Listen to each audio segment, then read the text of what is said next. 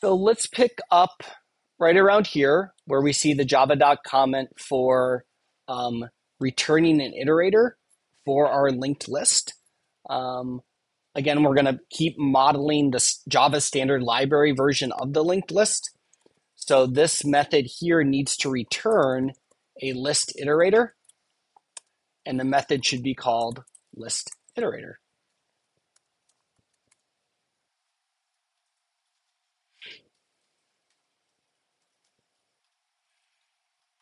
And all the implementation needs to do is say return new list iterator. Oh, wait, sorry, just kidding. List iterator is the interface. We want to return the concrete implementation for a linked list. So we're going to return a new linked list iterator.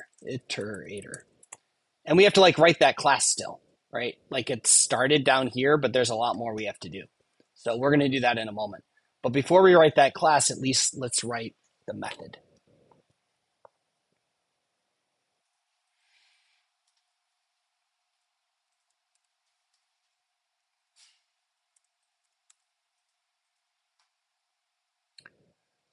So we have another inner class here. You'll notice this one is not static. And again, that document explains why, but I'll touch on it as we work through this. So we're going to work through the linked list iterator. I'm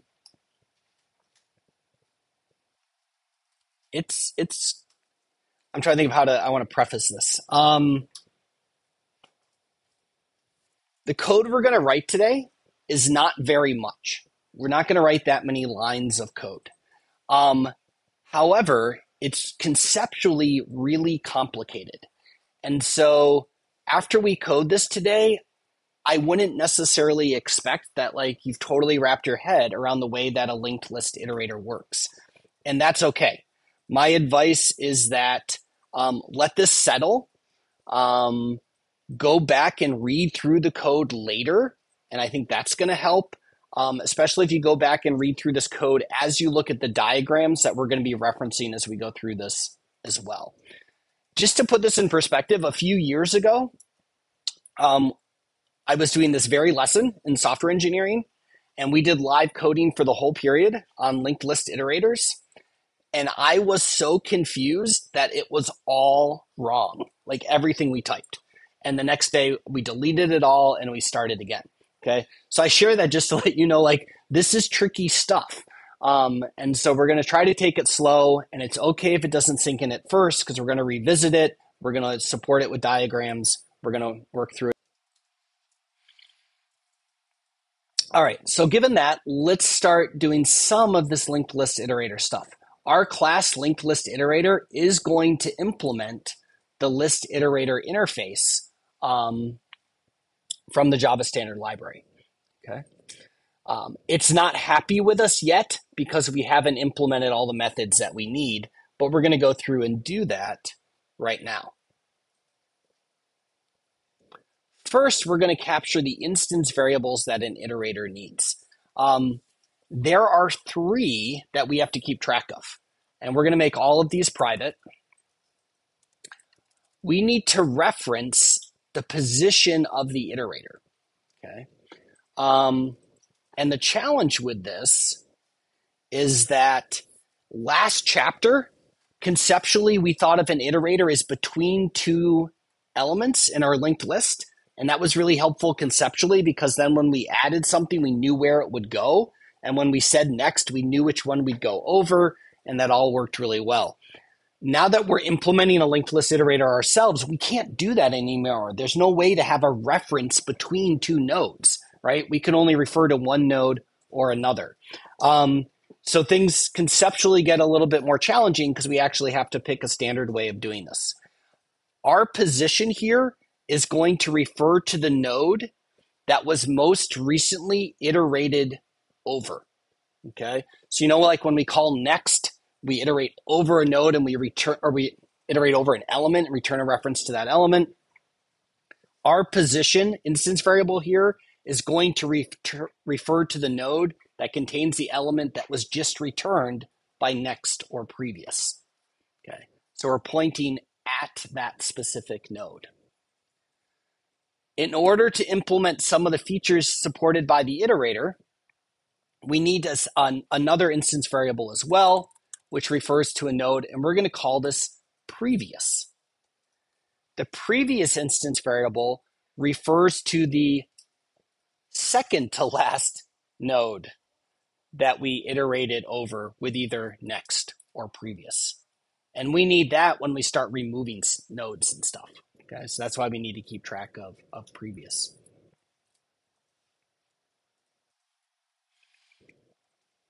Finally, we need one, and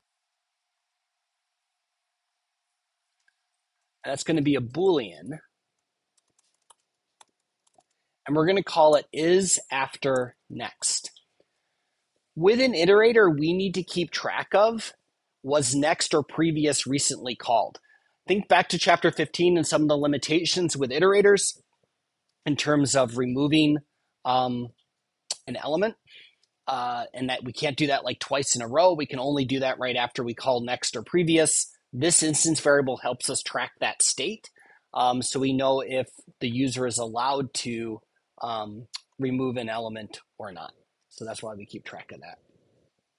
All right, so these are the three instance variables we're going to use.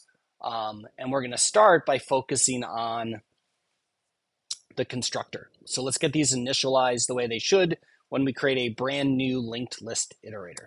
So our constructor, public visibility, linked list iterator, and we're going to initialize all of these. I'm going to initialize these explicitly, even though all the 3 lines of code I'm about to write are what the default values are anyway. I just want to be super explicit given the complexity of this. So position, we're going to assign to null. Previous, we're going to assign to null. And is after next, we're going to assign to false.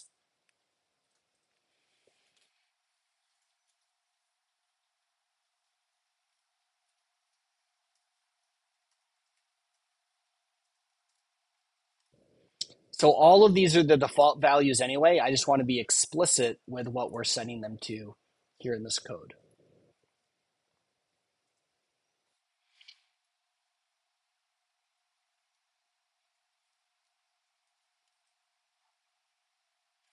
All right, so for each little chunk of code we're going to write, we're going to look at a picture too. So here's an example of a linked list. First refers to the first node, has the element Diana. Next refers to the next second node, has the element Harry. Next refers to the third node, has the element Romeo, so on and so forth. When we make a new list iterator, previous is null, position is null, is after next is false. That's where we're starting from here. All right, we're going to then invoke next, okay? When we have a brand new list iterator and we call next, it should return the first element, so it should return Diana. But in terms of its instance variables, position should refer to the node whose element we just returned. Okay, so position needs to refer to the first node in our linked list. Previous is going to stay null because we've only called next once. There is no second to last node to refer to. And since we just called next, is after next will be set to true. Okay. So we're going to work on implementing the next method. So let's take a look at that. So here's the Java doc for the next method. Moves the iterator past the next element. It returns the traversed element. And so this is going to be public. We're going to return, the return type will be object because we're not doing this as a generic. We're going to keep it this simple for now. The method name is called next, just like it is in the Java standard library. We want this to work for like all cases. So we've got to check a few different things. So let's first focus on, we're going to set is after next to true because that captures that, hey, we just called next, so it's going to be okay to call remove. And then let's cover the case with updating position. Or let's handle the case of we're at the iterators at the very beginning of the list. So if position equals null, we're going to return a reference to the element of that first node. So we're going to set position equal to first. This is where inner classes, nested classes, can be a little challenging. This variable position refers to the instance variable of the linked list iterator class. This variable first refers to the instance variable of the outer linked list class. Right? So because this is a nested class, we can refer to private instance variables both within the nested class as well as within the outer class.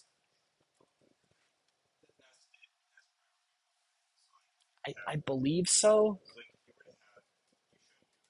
Please don't. Yeah, I think the nested class shadows the outer class. Not this. This will refer to the outer class, not the inner class. But just don't do that.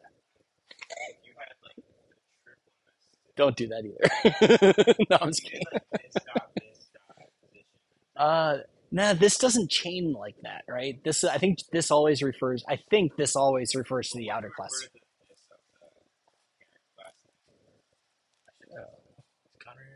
Yeah.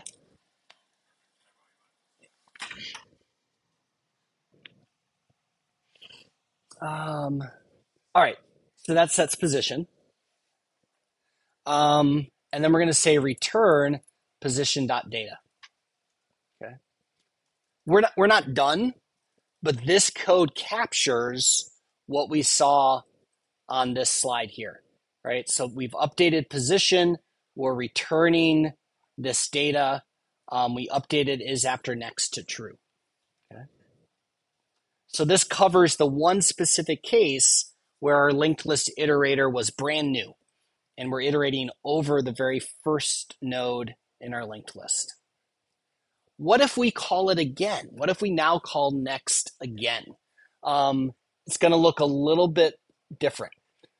Position will now refer to the second node in the list, and we're going to return Harry. Is after next will still be true. And previous now refers to the second most recent one. So previous is going to refer to the first node. Okay. So what I always have to think through as I'm trying to code this is I need to update previous, but like where am I going to get the value from? So I end up like flipping back and forth between the two images to help me figure that out. So position is initially referring to this first node. So before I change position to refer to the second node, I better set previous to refer to that first node. Okay. So let's see what that looks like in code. So we're going to make some changes here. Before we do all this stuff by changing position, we're going to set previous to position. This is absolutely essential for the calling next the second time, but it's fine to do calling next the first time, right? Because position equals null. So we're just setting previous to null as well, which is what we want it to be. It doesn't hurt. So this line of code takes care of previous. And now position won't equal null, so we need an else and say, okay, well, if position isn't null, set position equal to position dot next.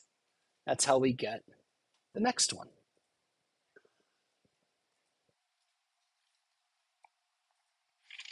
So first update previous. Previous should have the value of position before next is called. Make sure is after next is set to true. If position is null, we're at the beginning of the list. Otherwise, advance position by using that next and always return the data. So this covers a brand new linked list iterator. This also covers when we call next a subsequent time. We have to handle one more thing, but yeah, Ayush, go ahead. Right. What if position.next is null, right? What are we going to do then. Um, we better check for that.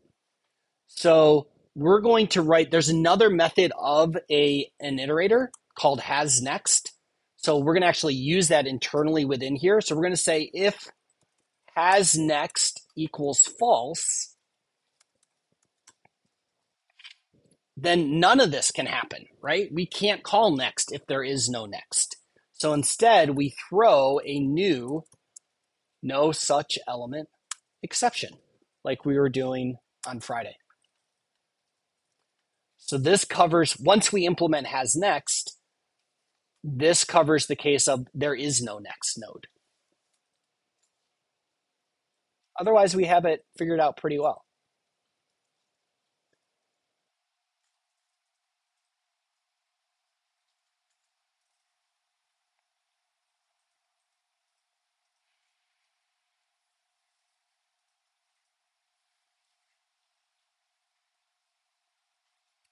Before we write the hasNext method, what questions do you have about the next method?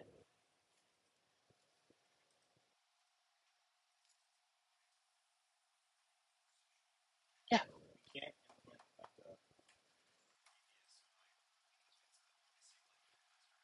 Correct. So just because there's enough going on here, we're just doing a singly linked list for now.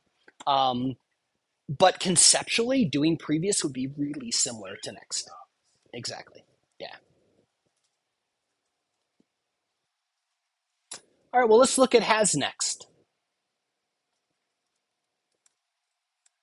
So here's the Java doc for the hasNext method. Tests if there's an element after the iterator position, returns true if there's an element after the iterator position. So public Boolean hasNext. This is a standard list iterator method.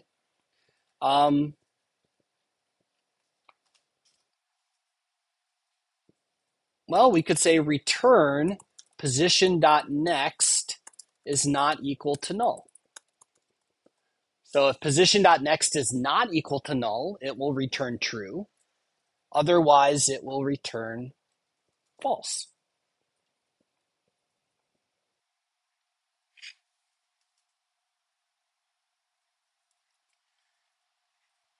But this won't always work.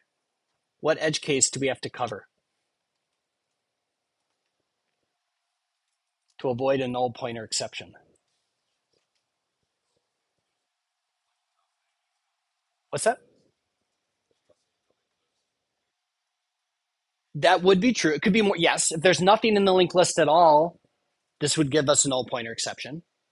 In what other case will this also give us a null pointer exception, even if there is something in the list? But that is definitely part of it.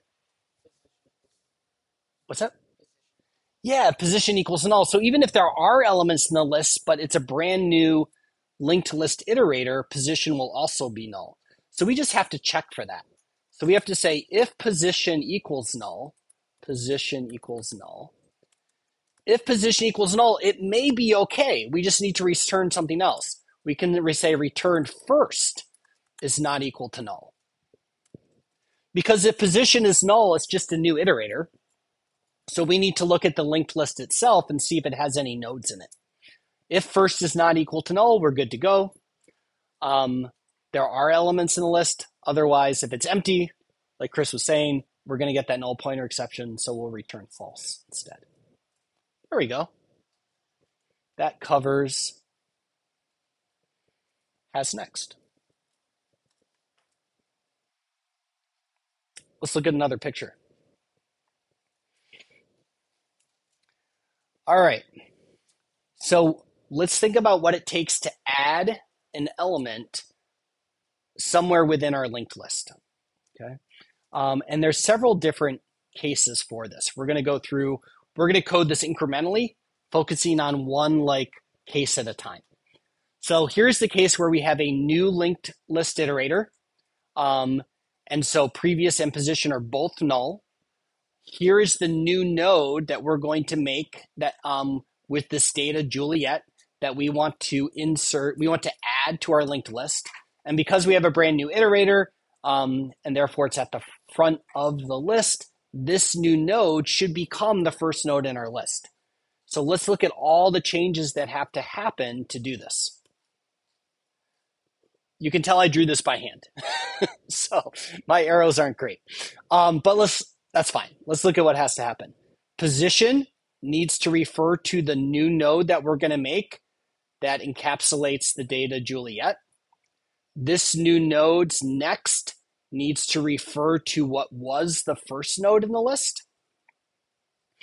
The first node in the list now needs to refer to the new node we created and not this one anymore. And then everything else is fine. And we have to think through the order in which we update these things so we don't lose the references we need. For example, new node.next needs to refer to this node, and the place we get it is with first. So we better set new node.next before we change first, as an example. Okay. As always, the order is very essential here. All right, so let's try to update all of these different references to add this node. So if we scroll down to our next method, here's the add method, adds an element before the iterator position and moves the iterator past the inserted element. So we've got public void add, one parameter of type object, and that's the element.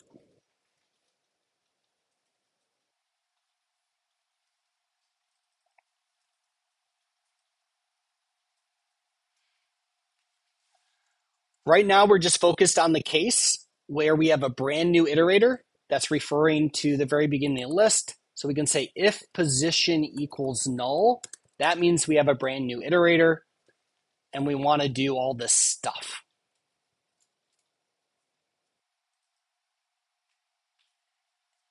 Is this familiar? Have we written this code before? Yeah, we already wrote the code for this on Friday, so let's not duplicate it. If we scroll up to the code we wrote on Friday, here's the add first method. We did the 3 steps. We did them in a very specific order so we wouldn't lose track of the references. So rather than duplicating this code, let's just call the add first method. So if we go back here to add, in this case, we can simply call add first and pass along the element. Now we still have to update our iterator, so we still have to say position equals first.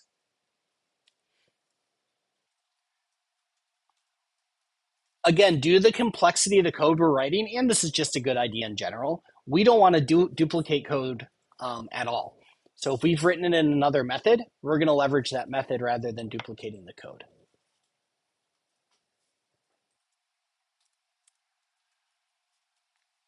So this updates the position to first, which we need. Previous can stay null, that's fine. But we do need to update is after next to be false. Because we just called add, that means we didn't just call next, and we're not able to do stuff like remove a node at this point. And we will see why shortly, just a few minutes. All right, let's look at the next case. Let's say that our iterator is referring to this node here, the second node in the list. And we're going to insert another new node, this one with the data, the element Juliet. What all do we have to update to make this work? Okay. So we got to think about like how do we update the links, the next links within our nodes, and how do we update our iterator? So we're going to see several changes. Here's what it looks like after. And here you can tell I didn't draw this one. These are nice curves and they're labeled. 4 steps we have to do. Because the list iterator refers to the node that we like just iterated over, that means when we add a node, it's going to be put here between these two. It's going to go after the one we're referring to. And so this new node will be inserted between the node referring to Harry and Romeo. So 4 steps, order matters. In the new node's next needs to refer to this node here. How do we get to this node here? Well, the iterator's position refers to Harry's node, and that dot next refers to the third node. So by saying position dot next, we can get the value, the reference to this node, and that's what we're going to assign right here. Second step, the node referring to Harry used to reference the node Romeo node. Now it's going to reference the new node. So we can say position dot next equals new node. That's step 2. Now that we've linked everything up, we can focus on our iterator. We can say position equals new node. And now our iterator has been updated, and is after next we set to false. So we have 4 steps to do in this more generic case of adding a node in the middle of our linked list. So let's add an else. This will cover the else case. We need to actually make a new node. So we'll say new node. And we need to initialize all of its instance variables. New node.data equals element. That's passed as a parameter. New node.next. This is where in the diagram it was position.next. Let's actually, I want to number these like it was here. So that's step 1. I think it's helpful to connect it back to the diagram. So step 1 is updating the next of new node.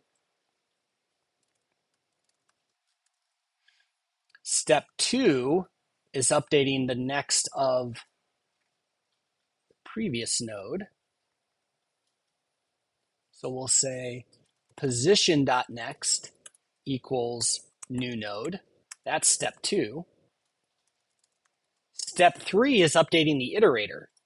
Position equals new node. And step 4 is saying is after next is false, which is down here. We'll put it here. We need to do that in both cases.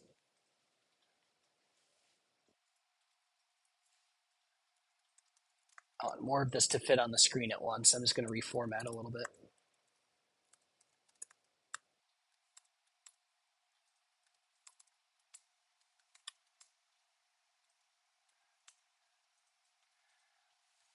This is a great example of the complexity I'm talking about. We wrote 5 lines of code to be able to add an element in the middle of a linked list. And conceptually, there's a lot going on there. If we switch any of these lines of code around, like it's not going to work. The order is critically important. We're referencing like references through references. This is why I'm going to encourage you, like, let this settle, come back later tonight, tomorrow, look at this again, look at the pictures as we go.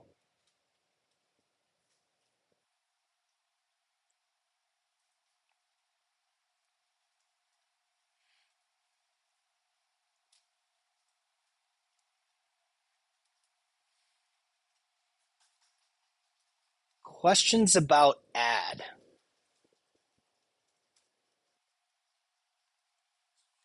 Yes. So both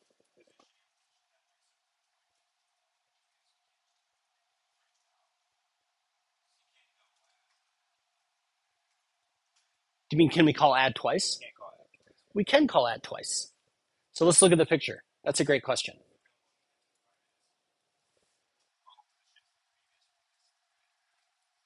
Yeah, so position, so like if we were to call add again at this point, the new node we're adding would be between Juliet and Romeo. And our iterator has all the right references to make that work. We have no idea what previous is. We've kind of just left that gone, but that's okay because we only care about previous when we're removing. So, what's up? Oh, I see. Position dot next is referring to Harry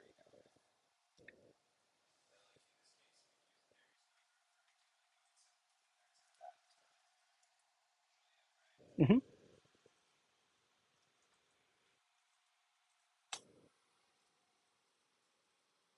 let's say we're going to remove. Let's say we have a new list iterator and we've called next on it. So is after next is set to true. The list iterator is referring to the first node here, the Diana node, and we're going to call remove, which means get rid of Diana. So we're going to write the code for the special case of we're removing the first node in our linked list. That's going to be the first thing we do. So we're going to scroll down here to remove.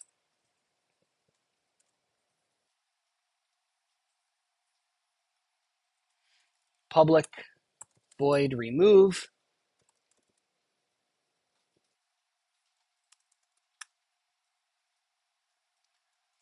If position equals first, meaning if the iterator is set to, we've called next just once, so we've iterated over just that first node, we can fix up our thing. I don't want to write a lot of code. What do I call instead from Friday?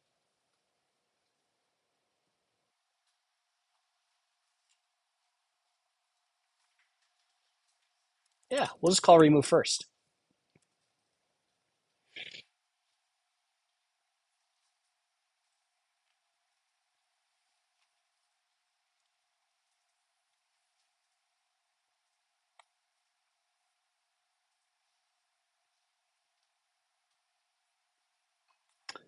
We're also going to set position back to null.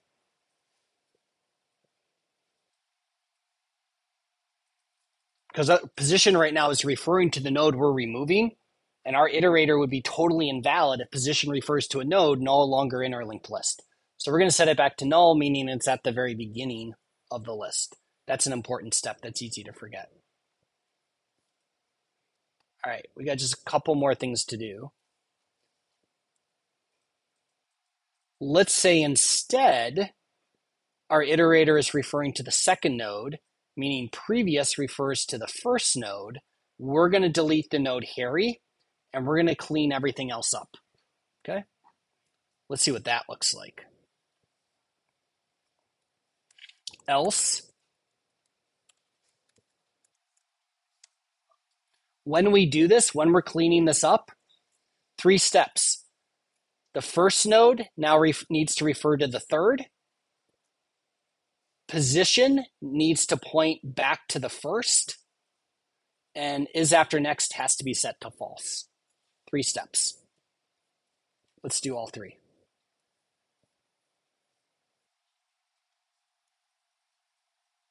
Previous.next equals position.next. That's step 1. Position equals previous. That's step 2. Is after next equals false. That's step 3. Crazy.